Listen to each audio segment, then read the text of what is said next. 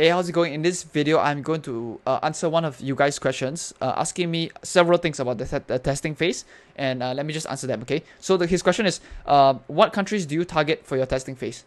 Okay, so this one is dependent on your supply chain, but generally you just want to do US first, and then afterwards, even for US campaigns, I will separate US campaigns and then the top 4 countries. So if you don't know what I'm talking about, in my mind, tier 1 countries are the high GDP per capita areas. So it'll be US, UK, Australia, and New Zealand, right? If you want to throw in Canada as well, yeah, then probably Canada. Okay, so I generally test US and then Canada, Australia, UK, New Zealand. I put it into a separate campaign. Okay, so it usually the data is very, very different, by the way. So that's the countries that I usually test for testing phase. Okay, after launching the initial ad sets, how long do you let them run before you decide to kill or scale? Yes, I give them 72 hours. So like when I launch an ad, right, after 3 days, I don't even touch it. The reason why is because like you cannot make a decision. If you make a decision before that, right, it's really skewing your data. It's going to mess up your decision making and your understanding of what is actually working. Okay, so that's generally how I see it. Do you give it 72 hours or do you kill it after it spans the break-even KPI without a sale? Yes, I run it for 72 hours, and only after 72 hours it's like it doesn't hit that break-even KPI. Then yes, I will kill.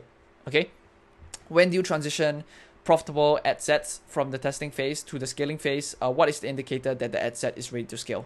Okay, how I like to do it is just for example, if I was running $100 per day, and then on the testing phase after 3 days, and then I see it gets purchases, right? So it's like, okay, I can keep this ad set on. I can keep this campaign on. Okay, I'll let it run for probably another 2 to 3 days. And then if after 2 to 3 days, that is still getting consistent purchase, then I will move it to the scaling phase.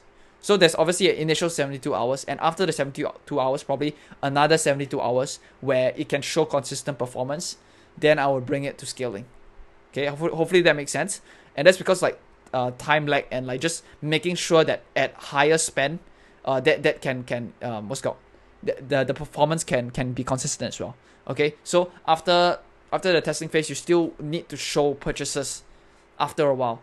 Otherwise, if you scale too fast, right, you don't really know whether it can get the same performance on high spend, right? So that's why I always say on ad set level, right, testing even, try to do $100 per day first, so that after the first 3-day period, right, you probably want to increase the budget by 10 to 20% day by day, and then afterwards you move to the scaling phase.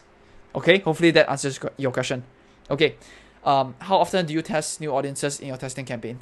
Okay, I test every day. I launch every single day. So that's probably the difference between people who find, I don't know, can scale and don't.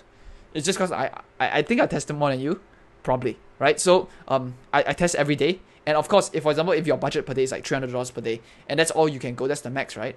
And then obviously, if for example after 72 hours, one of the campaigns die, then you turn it off, then you just launch a new one. You need to keep launching. If you don't keep launching, right, you won't have new cold traffic and customers coming in. So that's how you expand the business, right? So that's you just need to keep testing. Really, you need to keep testing every single day. And obviously, if you have the budget, just test like crazy.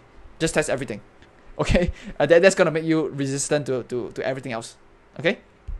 Yep. So that's pretty much it. Hopefully that answers your question. Yep. If you have any questions, any other questions, please put them down in the comment section below. I will take them and then I will answer those questions and then create a video for you guys to help you guys as well. Okay. Yep. That's pretty much it.